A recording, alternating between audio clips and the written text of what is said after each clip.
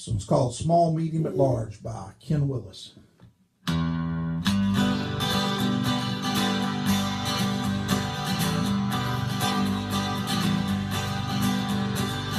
Little Georgie hit it big as a fortune-telling midget. His TV show had money coming in. Well, Georgie was a little lax when it came to paying tax and got in 3 years in the pen. Hadn't been in too long, and the day shift was checking beds. They noticed little Georgie wasn't in his cell. Well, the search didn't take too long, and they determined he was gone. Prison sirens all began to wail. Get on the phone, call the warden if he's home.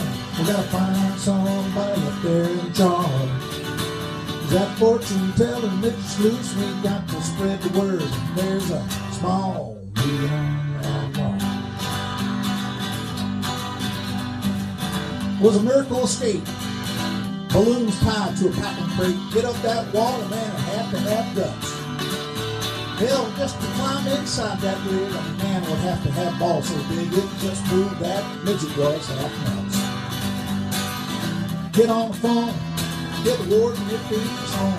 We gotta find somebody up there in charge. You see, the fortune-telling midget's loose, so we got to spread the word. There's a small, medium, and large.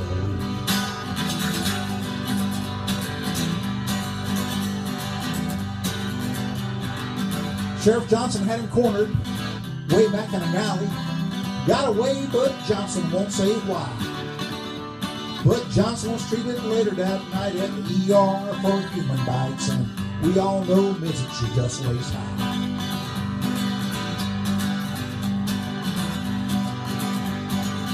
Get on the phone, call the warden if he's home. We gotta find somebody up there in charge. So that fortune-telling midget's loose, and we got to spread the word. There's a small, medium, and large.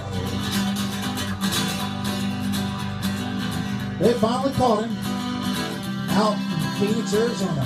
Ducked him and they took him off the court.